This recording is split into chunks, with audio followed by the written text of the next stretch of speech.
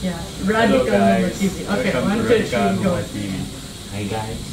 Hello guys, welcome to Radical Nomad TV. Yeah, he's practicing. Okay, we're doing it together. Okay, 1, 2, 3, go. Hello, hi guys. Welcome to Radical Nomad TV.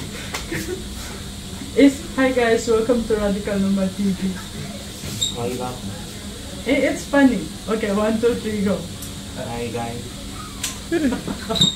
At nawawala. 1, 2, 3, go.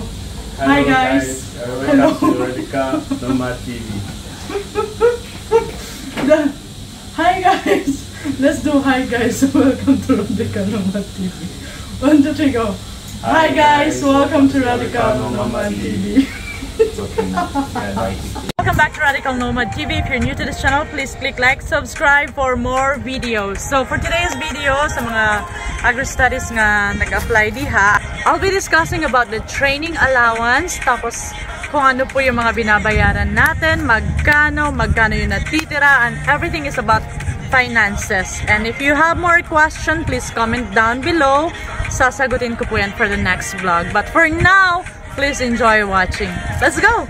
Today, as I promised, I'm going to discuss about the program fees of Agrostudies here in Israel. So as you see guys, pag dumating po tayo dito ng October, automatically po, magtatrabaho tayo niyan. Yung sahod natin is makukuha natin by the month of November na. Pero dahil konti lang yung days na nagtrabaho tayo by October, yung November po na makukuha natin na pera is hindi po siya enough for mga bayarin. So what Agrostudies did is nag-start yung payment by December. So let me explain this. Meron po tayong dalawang binabayaran, which is the plane ticket and the program fee. Yung fees po na to is for Agrostudies po. Yung plane ticket, ito po yung pabalik na ticket pag uuwi na tayo ng Pilipinas. So, yung plane ticket is, nagbabayad tayo for 6 months.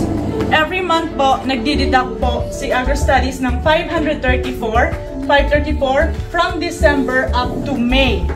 In total, that is 3,204 NIS.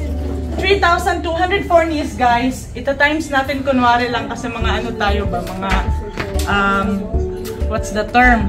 Terminologies, mga calculus tayo dyan sa Pinas. Pag ita times natin siya sa 15 per pesos, that's around 48,060 pesos para sa ticket na babayaran natin. But this 15 pesos, nag-change po yan. Depende po sa palitan dyan sa Pinas ng NIS at ng Philippine money. Okay guys, so next we have the program fee. Yung program fee, this is what we pay for Agrostudies para po sa lahat ng services nila, including po dyan yung pagpunta natin sa school fees, yung bus, yung mga pa-tour nila po, and so on so forth. So in every month, nagbabayad tayo nito ng 1,314 starting from the month of December to June. At pagdating po ng July, magbabayad tayo ng 1,316. So, yung program fee po, babayaran siya ng 8 months. So, that's a total of 10,514. 10,514 times 15 pesos, kunwari lang na 15 pesos yung palitan, that's more or less 157,710 pesos yung total na program fee.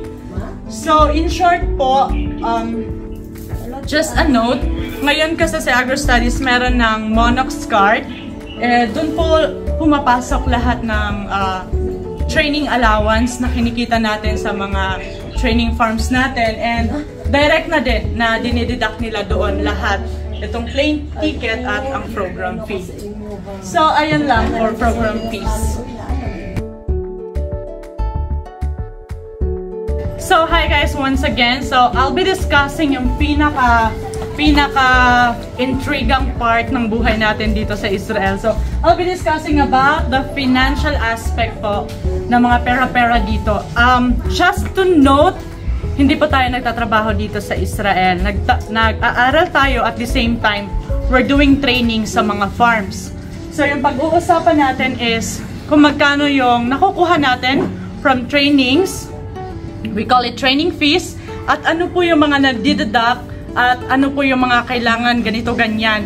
Kasi dyan sa Pinas, kala kasi nilang yaman-yaman na namin dito, mumulot na nga lang kami ng mga damit para may masuot. May nangungutang pa kabilat kanan. We're not telling anything, but like we just want you guys to understand ano yung real situation on the ground. So let's start.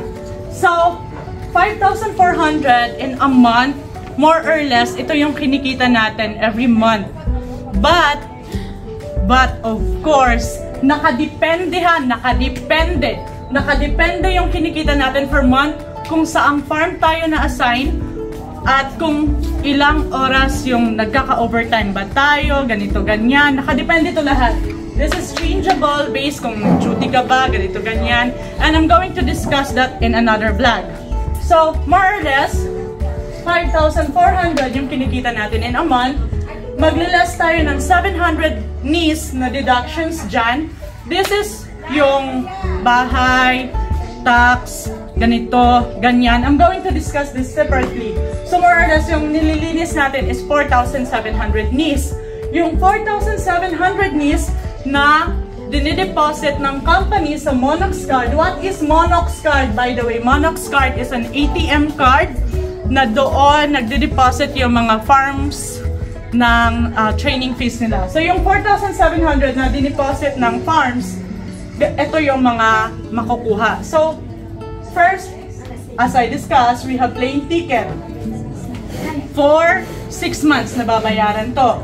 Program fees for 1,314 NIS for 8 months. Monox, this is every month, 19.5 NIS every month na kinakaltas.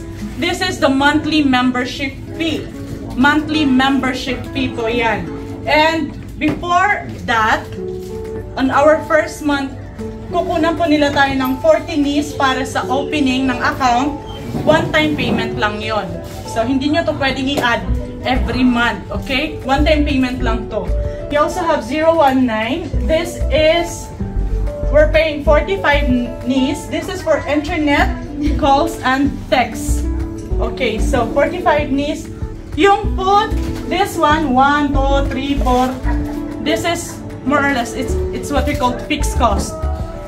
Every month binabayaran. But this food, this can change based on kung ano yung diet mo, kung ayaw mo na bang kumain, or gusto mo bang kumain ng mas marami. It depends on you. But more or less, 500 NIS will help you survive pag dito ka nagstay sa Israel for food.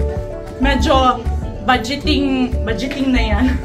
So, adding everything here, more or less, it's 2,412.5 NIS.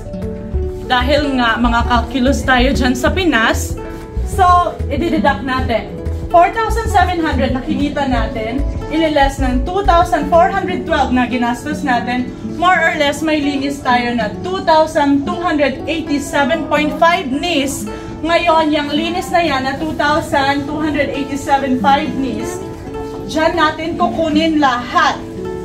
Ano yung kukunin dyan? Unang-una, yung loans. Loans. Kukunin dyan yung loans. Most of the interns po na pumunta dito, ang daming loans. Minsan yung iba binabayaran nila for 8 months, for 1 year, kaya sad yung life. And then, dyan din kukunin yung padala sa Pinas. Okay, yung padala sa Pinas, guys, is like padala sa pamilya mo, padala sa kamag-anak mo, padala sa kapitbahay mong hindi ka nakilala noon. Pag nasa abroad ka, pag nagkamusta pa lang yan, nag-send pa lang yan ng kamusta, Diyos ko, manginginig ka na. Pag nakita mo pa lang yan sa messenger, parang ayaw mo nang buksan. Ayaw mo nang buksan yung message kay. Yung next ng kamusta dito sa amin, guys, kamusta? Oy, feeling ko asinsado ka na dyan.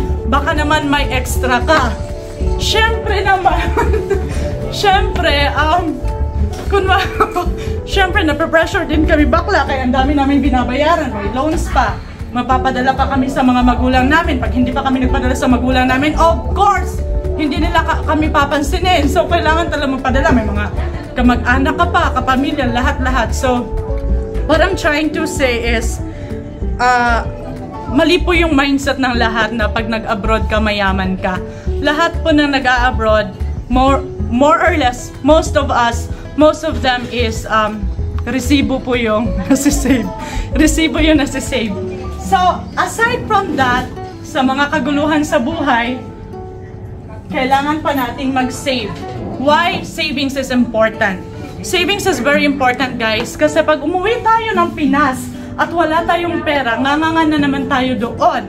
Kasi ang hirap po mag-apply sa Pinas. Backer system, ganito ganyan, and so on and so forth.